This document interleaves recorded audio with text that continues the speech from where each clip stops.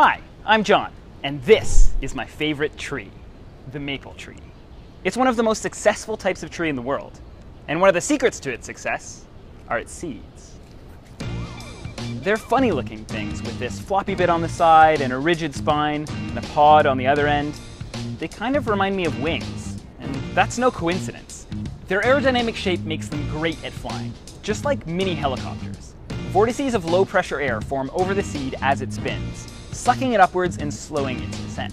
But unlike helicopters, there's no motor to make sure the seed spins, so it has to use its shape to get as much air flowing as possible. As soon as the seed drops from the tree, the uneven weighting forces two things to happen. First, it'll orient itself pod side down, and then it'll start spinning in the direction of the rigid spine. And the faster the seed spins, the longer it'll stay in the air. And the longer it stays in the air, the better chance it has of getting blown away. So while apples don't fall far from the tree, maple seeds do.